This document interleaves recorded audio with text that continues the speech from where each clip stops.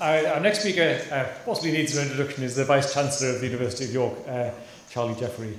We're very grateful he's agreed to take part in our celebrations to celebrate the department from a university perspective. Arguably he doesn't need an introduction, but I'll say a little thing, which is Charlie hasn't been very long at the university. He joined in 2019, correct? Which of course I think he had a vision which I think has resonated very much across the university of going back to what the university was all about as a university for the public good. And he set out with great verve and momentum to make that vision become a reality when COVID hit about 6 months later, making this probably the most difficult period for anybody to start a new job, let alone running a university. Nonetheless, I think you have managed to bring that public good through how you handled and how we as an institution handled COVID, and also how we're handling coming out of it. So I'm very pleased that Charlie's able to be here today. And so I'll hand over to you for your thoughts.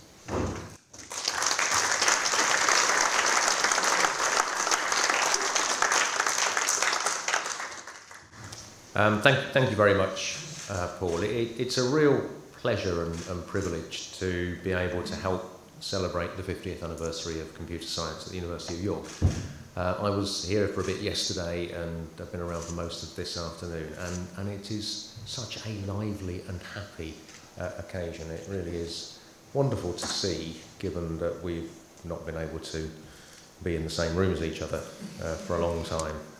So thanks for having me.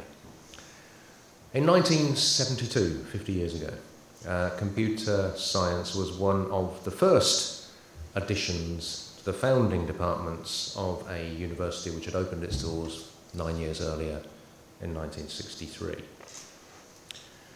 Heavily influenced by the Roundtree tradition in York of advocacy for social justice, the university's founders charged the new university with the task of carrying out studies which contribute to the amelioration of human life and conditions. It's a wonderful phrase, and those founders could not have imagined how fundamental computer science has become to that task of ameliorating human life and conditions. And as we look back 50 years, what strikes me is how fully computer scientists understood back then the future potential of their subject. So computer scientists, including those at York, even back then were thinking about what would become the internet. They were theorising artificial intelligence. They were imagining what robots could do in the future, even though the infrastructure and the computing power wouldn't be in place to realise such ideas for many years.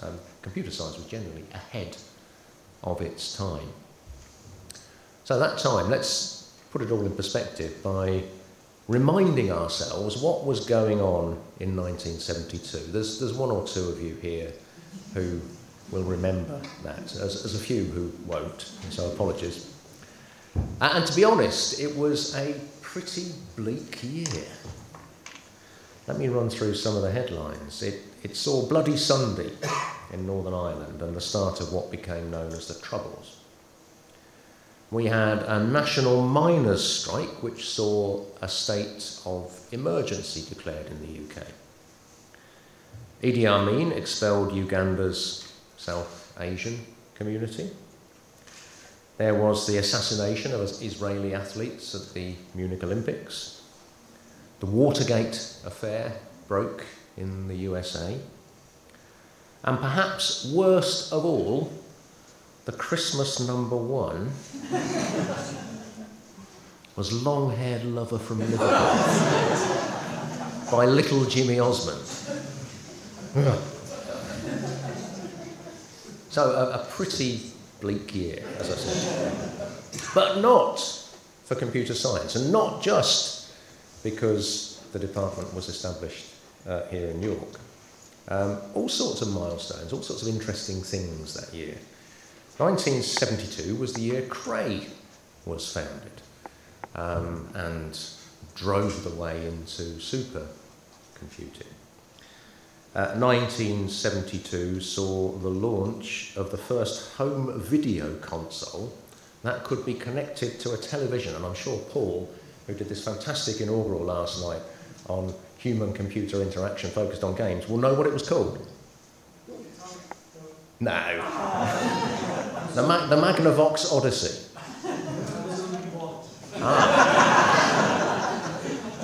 But my next point is about Atari, which released the first commercially successful video game. Paul?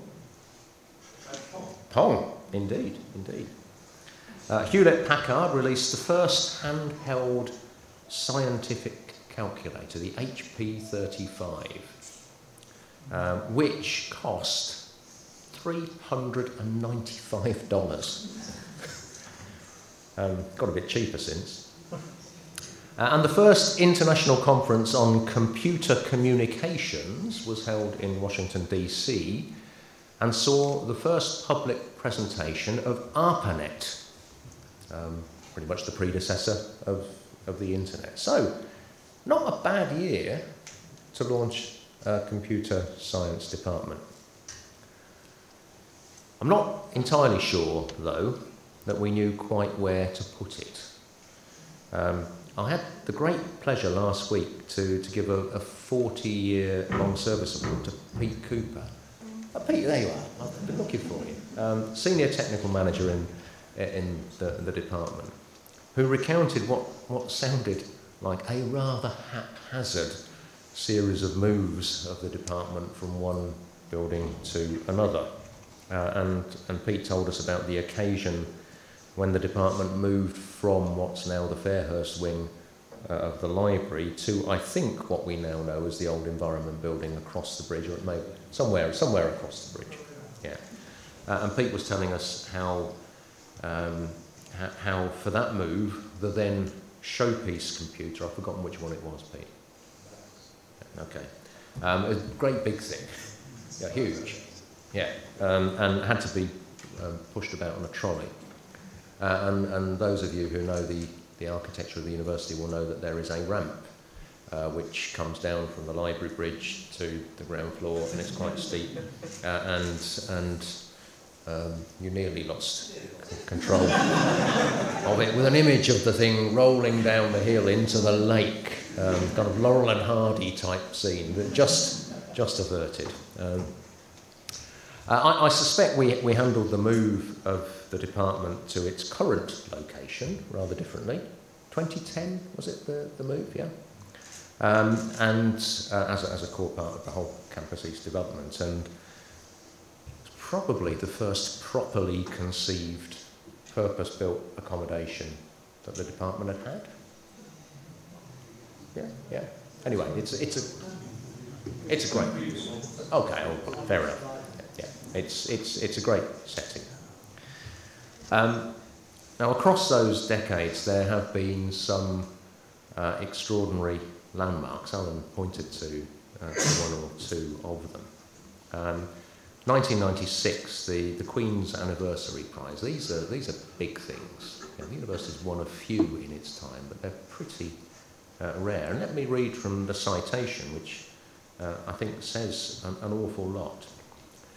Coupling high-quality teaching to the practical research and training needs of industry and commerce at international level has resulted in worldwide recognition. Worldwide recognition 24 years in, not bad. The department, has achieved the highest possible ratings in both research and teaching assessment exercises, and receives the highest research income from British industry of any UK computer science department. Its results in a very wide area of computer applications have established a deserved world-class reputation.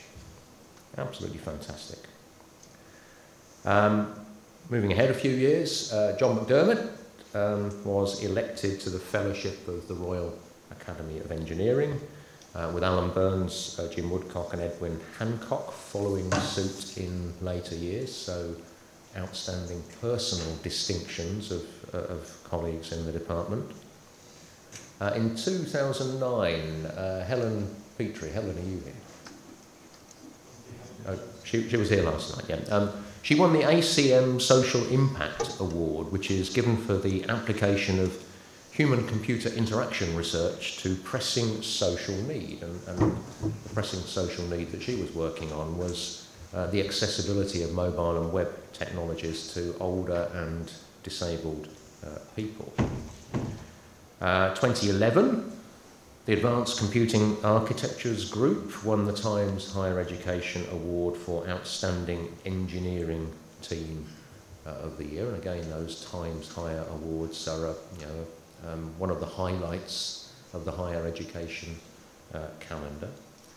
In the same year, Alan Burns was elected Fellow of the Institute of Electrical and Electronic Engineering, and followed by Edwin Hancock later. 2014, the department was in the UK top 10 in the first Research Excellence Framework, the first research assessment exercise which enabled you to construct a clear ranking of departments. In 2016, the Lloyd's Register Foundation agreed to fund the Assuring Autonomy International programme, which recognised the brilliant work led by John McDermott and others on the safe, assured and regulated introduction and operation of robotics and autonomous systems. And that, in turn, became a platform for the Institute for Safe Autonomy, which is, I'm sure many of you have had the chance to go and have a poke around in it. It's a magnificent new research facility funded by the Lloyd's Register Foundation, public funding through the UK Research Partnerships Investment Fund, along with industry partners and private donors. It opened its doors a few weeks ago, and it's going to be such a brilliant hub for the connection of computer science, industry and policy. And also a few weeks ago, we learned that the department is again in the top 10 in the latest Research Excellence Framework. And it is really hard to stay in the top 10. You know? Other people want to get you out of it. It's really hard to stay in it. And what about that as a list of achievements? I think it really is quite extraordinary. And what strikes me in it is a commitment to the highest levels of research quality, with a commitment to the practical applications of that research, and with a concern for how computer science and its applications can have positive social benefit. Or, to put it another way, it's about studies that contribute to the amelioration of human life and conditions. And we see that also in a powerful commitment to student education. I was talking with Ian Bates earlier about outreach to schools, and what I wasn't here, but I heard what it was like with the schools, the 200 and odd school children from around York who were visiting to get some demonstrations of computer science in practice, to have a look at the exhibits outside. Noisy and joyful, I think, was probably a description of it. But absolutely fantastic, making sure that the next generation picks up the interest and the fascination which Ian, from the outset, has shown that this department has. And then, the department has quite a lot of students. Ian was also telling me that earlier, and suggesting that I needed to spend some more money on it. But there is for obvious reasons, there is a huge demand for really good computer science education at undergraduate and postgraduate levels. And those graphs that you showed, Ian, they're really quite dramatic in showing how much that has changed in recent years. The department was one of the pioneers in the university in offering online-only masters, so opening up the opportunity for computer science education for those who might not be able to study here in person. And what strikes me about that is that's opened out an international reach in a way that might not otherwise have happened. but it's also opened up possibilities for people in their careers in and around this city to upgrade their skills so that they can take on new roles in their current employment or find further employment. Again, really, really important. CPD programs, very highly regarded program in safety critical systems. Doctoral training. We heard a lot about the importance of PhD students from both Ian and from Alan. And we've been really successful in winning the funding to run kind of large PhD programs which really help the students as part of a cohort to drive on science. Safe, ethical and secure computing is one. Recent one, intelligent games and game intelligence, which I think is based in this building, is another. And then there's a powerful record of interdisciplinary collaboration. Computer scientists working with other academic disciplines. And through that, opening up new ideas, new applications, new projects around digital creativity, an extraordinary strength of this university in that field of safe autonomy where computer science and social science subjects combine. In quantum communications, in robotics, all of those things showing how integral computer science is to more and more fields of study, and through that to more and more fields of contemporary society. And finally, I'll recall again something that Alan mentioned, the engagement with industry, recognised in that 1996 Queen's Anniversary Prize, and continuing in industry collaborations, spin-outs, the one just down the road. £283 million turnover, I noticed, so it's pretty chunky. And year in industry programmes for undergraduates, which is a real boon for the companies who get brilliant undergraduates working for them, and a real boon for our undergraduates in developing their perspectives for their post-graduation careers. Now, doing all of that has required an extraordinary team effort. And that's, of course, about our academics, those who devise the teaching, who do the research, who supervise PhD students. They're discovering new knowledge and they're sharing it through their students in a way that diffuses that new knowledge through our society. But much as I appreciate the brilliant academics we have, I think we should note that they couldn't do what they do as well as they do it without the professional services staff that support them. And there's a really, I think, powerful collective tradition in this department, running student services, supporting research, providing technical support to both teaching and research. Now, those colleagues are in many ways the linchpins of the department. They can sometimes be a little bit unsung.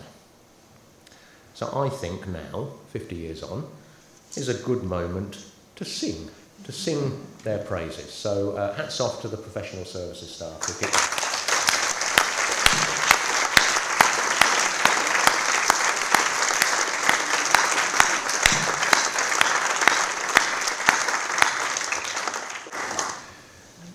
The department also has brilliant and generous supporters among its alumni and other friends and supporters, and it was a great pleasure that Phil Venables was here. I'm not sure if he still is.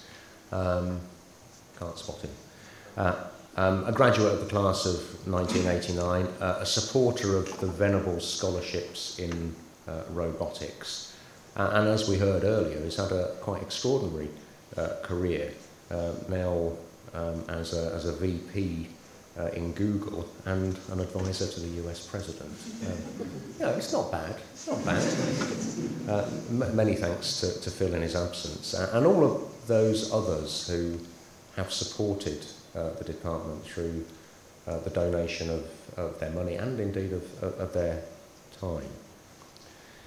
And the department has had a succession of outstanding heads from the founding head, Ian, who we heard from earlier, through to Paul today, and I've met a few others in the course of this afternoon: Keith Mander, Alan Burns, Neil Audsley, and I don't think I've met any others, but forgive me if oh, John, I've forgotten. I've already mentioned John a couple of times, yeah. Anyway, so great that so many who have contributed in that way to that success story can be here. But I want to dwell finally on one of those heads, Ian Wand, who, as we heard, sadly passed away a couple of years ago. And we heard from Alan about that quite fundamental contribution by Ian to the department, and also that much wider contribution to the university as well.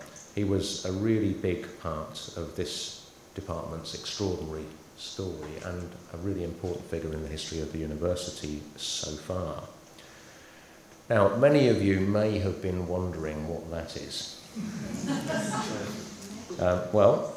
To celebrate Ian's impact, we are delighted to announce the renaming of the Computer Science Building as the Ian Wand Building. And there will be a plaque.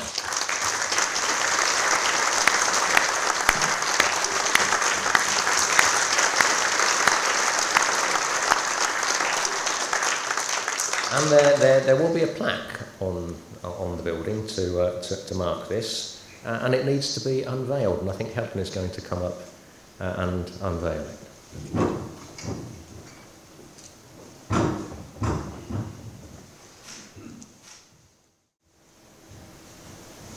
Thank you very much for inviting me here. Thank you very much for giving me the opportunity to thank you all for this honour on behalf of Ian.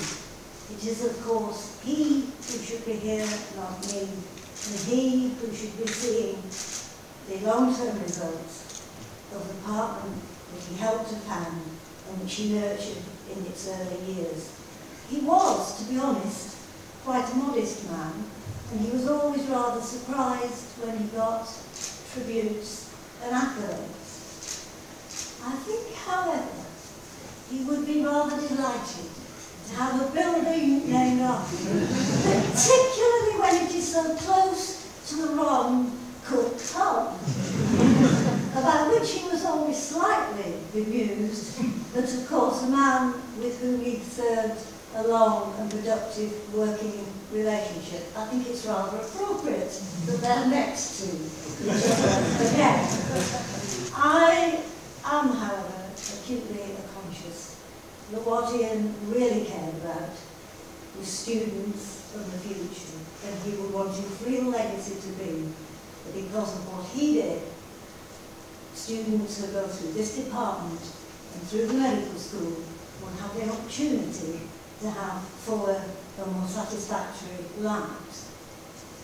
So, with thanks to you, with gratitude to God for a rather special man with whom it was my privilege to spend many years of my life, with pride in his achievements and deep personal sorrow for his loss, I unveil this plaque to the memory of my beloved husband, the late Professor Ian Wand.